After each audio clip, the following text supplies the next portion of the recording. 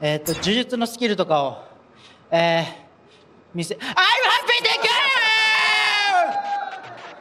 I'm happy! 金钱看齐，两场协作，心相连的32岁了，转个当朝，驸马郎的气质，望个满皇上的22岁了，转个当朝。Oh no! Oh, there it is. There it is. Oh, it's over for sure. Ah, shit. Shit.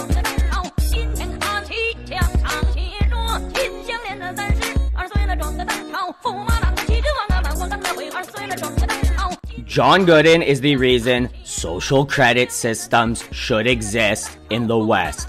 I am not saying we need to cancel the guy. Relax. I don't believe in that stuff. However, I do personally believe he should not be allowed to book flights, catch trains, put his kids into good daycare, get job advancement. In fact, I think he should be fired for incompetence. There is no reason to be dragging out your ad reads 30 seconds into the round of an exciting fight multiple times in the night. Enough is enough. Put him in a camp! Put him in a camp! Put him in a camp! Make him peel garlic. Pick rice. I don't care. Just get him out of here. Anyway, UFC Fight Night. Song Yadong versus Chris Gutierrez just ended, and we're gonna dive into a recap. It ended pretty late last night, so I just got up. I'm tired. And it wasn't like a crazy great card. It was a good card. I think it was like a perfect representation of the glory of China, because it was a bit of an underwhelming card with some good potential on display, if you feel me. Regardless, I'm gonna give a quick breakdown of my picks. I went 7-4 on the card, 4-5 on the main card. Perfect main event pick. I predicted it. Boring 5-round decision. Dominant win for Song Yadong. That's exactly how it went. Chris Gutierrez gave up, fighting up the back foot in like round 3, just like Rigo said. Anyway, shout out to the Tapology winner from this week's event, J Money Rider. Really great picks. Went 10-1 on the card or something like that. Really great picks. Congrats, my friend. The card started out with Alencar versus Dos Santos. Last minute name change to her middle name. They were calling her like Amanda. I was so confused. I don't need to be that confused, John Gooden. Over the early prelim opener. Why is she changing her name? Her name's Dos Santos. It's not Amanda. That's a middle name. And her short said Dos Santos. They had Amanda written up there. Tapology last minute. That's basically, hey, that's the highlight of this fight. Bunch of confusion with the name. Dos Santos lost to Alencar. It's probably a robbery. That Montalvo guy, I believe, judged it. And did he not give Tabitha Ricci the win over Lupita Godinez? Didn't he, or something like that? Regardless, corruption, who cares? Good win for Alencar. 0-1 to start the card for Rigo. Now, Tatsuro Taira versus Hernandez was a sick fight. If you're going to watch back a fight, watch this back, because Taira looked great. Everything I said I wanted to see from him in the predictions video, he showed us. He showed us some good, solid ground and pound in the first round. The round started out fun. It was like a lot of good scrambles. Hernandez was actually doing a good job. And then Taira just started grapple graping him and ground and pounding him. It was nice.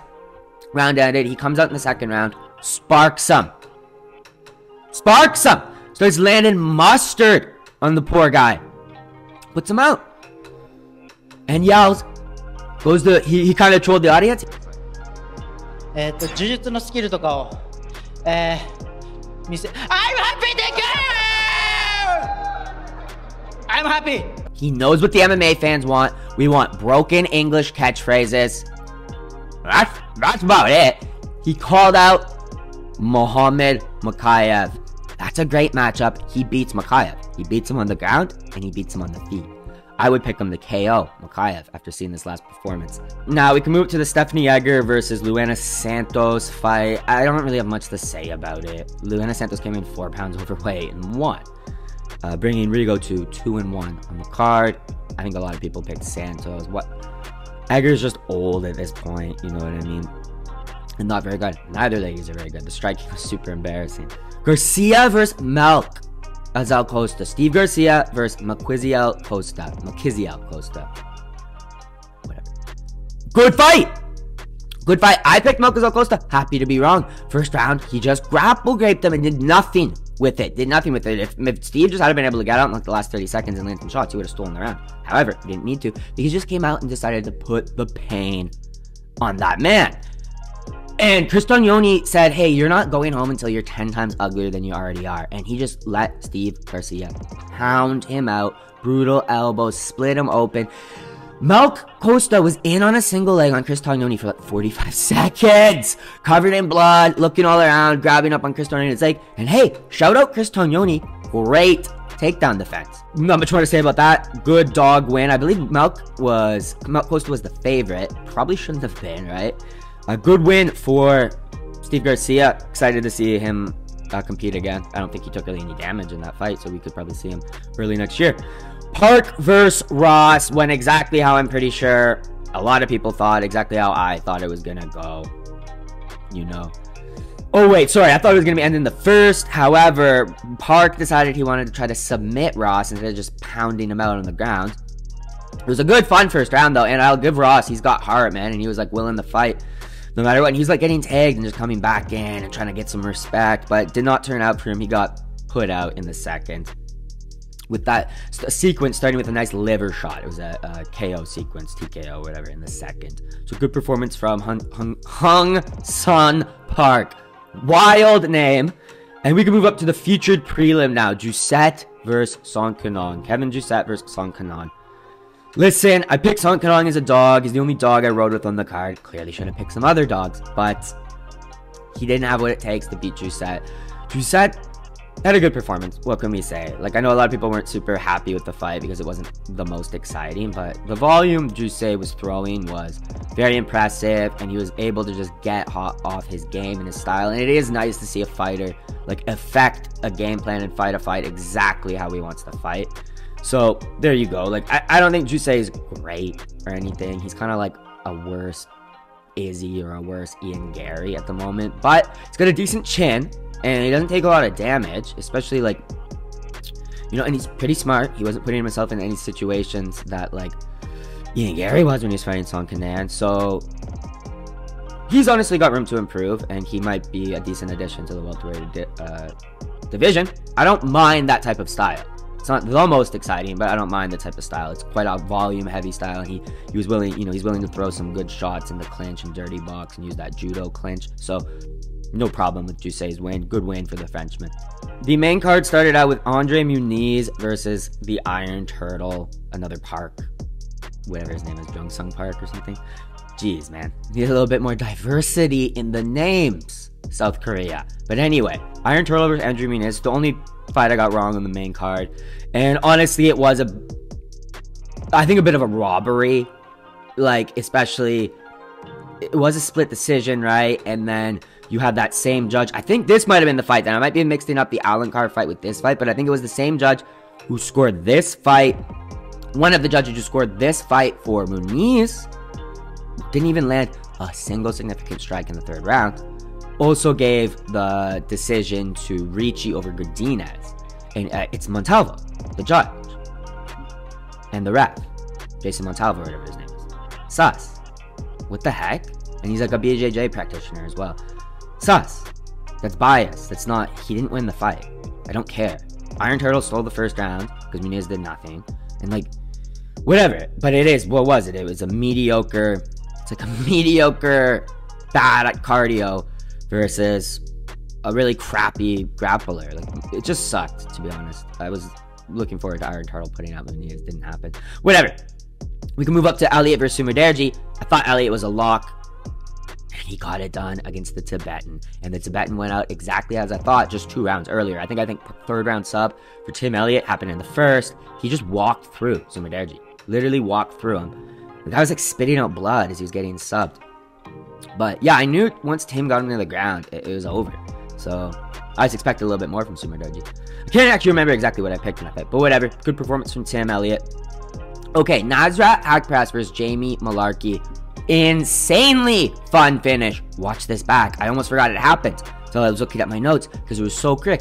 Nasrat just came out, started caught him, started beating on him. Jamie was unconscious, but able to get back to his feet. Crazy good. Jeanette, well, that's actually bad. Like, your body getting back to your feet when you're like, your inbred brain telling you to get up. Whatever. He got brutalized by Nasrat. I think Nasrat's looking really good now, especially that he's been staying at that same camp out in Morocco. He's clearly getting into like a good diet, and his physique is improving and stuff. I know some people are saying some PED allegations, but hey, if you bet on Mullarkey, just chill, because there's no reason to slander Nasrat because Mullarkey lost. He sucks. He's literally Mullarkey. Smith versus Khalil. Yes, yes, yes. Hey, first round, Smith was actually doing somewhat okay. Able to walk down Khalil, negate a lot of those leg kicks, force Khalil to do a lot of lateral movement and taking away a lot of that power from his straight left. However, Khalil did land the better shots in the first round. I had to give the round to Khalil, especially with the sequences he was landing at the end, the combos. He landed some like nasty body kicks and some combos towards the end, and Smith was showing some damage, right? So, second round was another fun, good round, but it was just more of the same, and Khalil just pulling more and more ahead. And then in the third round, he caught Smith, wobbled him. Smith was all, and then he like emoted on the mother effer, pretending to do a hammer fist, and the ref just laid it off. Hey, first KO by emo. I know some people are going like early stoppage. No, what do you want to see? You guys are sick in the head. Which leads me to my point that I actually want to discuss about this. Michael Bisping is a bad friend. Michael Bisping is a terrible friend. A terrible, terrible friend. We all knew that was going to happen. You telling us that we're dummies and we don't understand the sport and we should pick Anthony Smith is crazy. Stop gaslighting us just because you also gaslight your friend and co-host. Bro, what's funny is he's not going to retire. He's going to recover over the Christmas season. He's going to come back and take some fight in like February. And Michael Bisping's going to be like, whoa, you sure you should take this? And then immediately start glazing and going, yeah, you can beat, you know, I don't know who he's going to take a fight against. Freaking Ankalaev or something. If I was close to Anthony Smith, I would just tell him like, hey man, like these people don't care about you. And they're almost doing it for clicks. Like, it's good for the BYM podcast for you to get brutalized every 2 months. It's not good for you though, my friend. It's not good for you, and it's not good for your kids. Just stop at this point, I'd say, man. You're not cut out for it. You're not cut out for it. Freeze up in the octagon. You're scared. You're scared, man. You straight up said that if your kids weren't in the house, your wife and kids weren't in the house, you would have hid under the bed when the home invader came in. You wouldn't have even confronted him. I would have turned that man into Swiss cheese. Anyway, I don't want to drag out like the Anthony Smith thing because I honestly feel bad for him. Kinda. I liked it. I like to see, hey, I loved that finish last night. Anyway, let's just move up to the main event of the evening, and that was Song Yadong versus Chris Gutierrez. Went exactly as I thought it was going to go. Song was going to be super dangerous in the start, but he wasn't going to be able to catch Chris because Chris was going to be active with those kicks and just playing footsie with little Song. Gutierrez did land a sick front kick at one point, I think in like the second or something, but then just completely pulled off. He didn't want to win after the third, like I said he would, because he know, oh, close rounds, I lost 2, and then I lost the third, and just pulls off. And Song was doing a good job of stealing the rounds, so it was a good win from Song Yadong. A lot of people were like, no, Gutierrez is gonna get... No, Gutierrez didn't have anything for Song. Gutierrez kind of sucks. He does suck. And it's not even that, like, his skills aren't there. He doesn't have the heart. He's similar to, like... He's not similar to Anthony Smith. That's really disrespectful to Chris Gutierrez.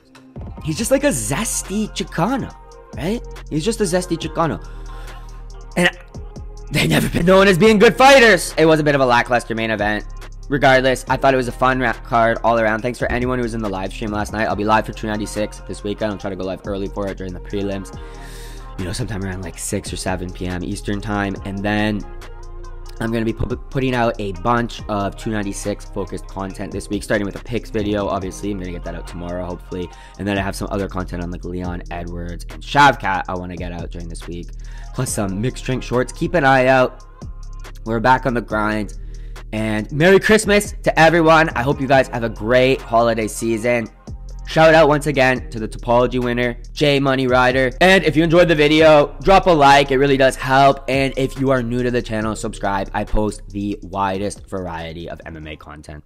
I'd like to give a big thank you to all my channel members. Without you guys, the channel would not be possible. And a special thanks to my Lion tier members, Cultus Gordon, Mexican Gnome, Clarence, Mike Brannigan, Javier, Cobra Kai, Pigger, Patrick Hall, Droid C, John Paul DeHoria, Pulpadank TV, Jack Clash, High Cap Native, Wings of Heart Problems, Boss Skaggs, RC Cola, Name, Maximus Decimus 88, Hans Molman, Uniform Down, Carter, Franz, Jesse on Estrogen, Abdiel, Darkstar MMA, Sunny Nihilist, Bubster Johnson, TKH, and Anti Rigo.